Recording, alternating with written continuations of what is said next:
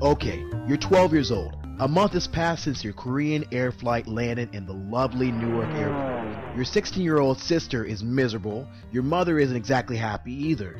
You just met your father for the very first time, and although he seems nice enough, he might well be, how can you put this delicately, a loser. You can't speak English.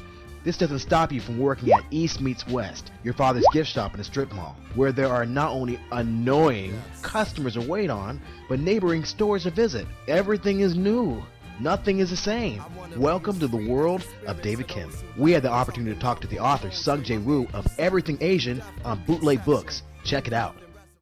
You are the author of a book called Everything Asian. Everything Asian. So why is it called Everything Asian? Why can't it be called Everything Black? Probably because I am Asian. You are? For one. Oh, okay, okay. So what's your book about? If I was to pick it up and I want to know what it's about, what is it about? The book is a story of a family, basically. David Kim is the main character. He's a 12-year-old boy who comes from South Korea with his mother and his sister to reunite with his father, who's already been here in the States for about 5 years.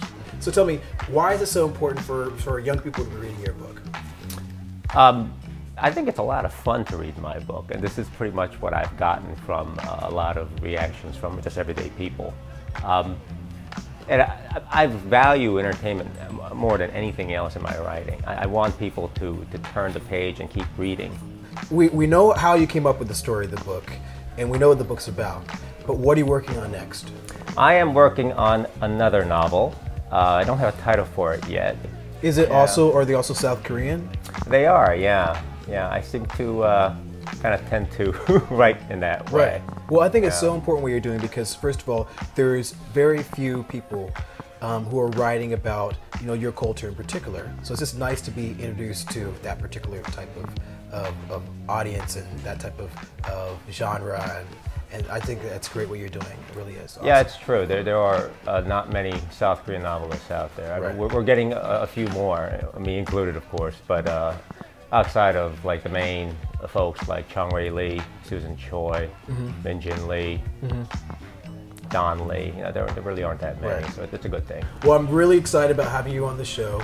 Thank I'm excited about your book, Everything Asian. I think everyone should pick up a copy of it because you get introduced to a whole nother world that you're not used to. And I think it's important, and congratulations on your success. Thank you. You deserve it. Welcome, unwelcome. Goodbye. Thanks for coming to Bootleg Books. Thank you very much, Jeff.